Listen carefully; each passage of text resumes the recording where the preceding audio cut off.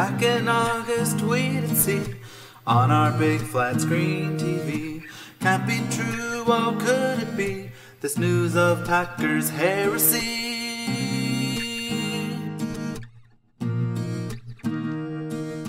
Childress picked up old Brett Favre and said, "This is your team.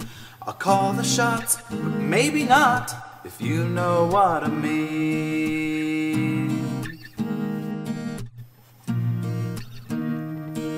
Their team was stacked with Pro Bowl players. The paces were in place. "We're heading to Miami," they said. "This is a one-team race." The season started with a bang, but you should still remember, we warned you then with your old man, it might change in December. In December, in December. His numbers, they were gaudy. There was talk of MVP. Nobody can stop us now, but we said wait and see. Amazing touchdown, interception numbers he did mount. But let's see how he plays them now in the games that really count. Listen now, dear Vikings fans, it's all for the good. Across the river things are fine in Mr. Rogers' neighborhood. We'd like to meet you in the playoffs.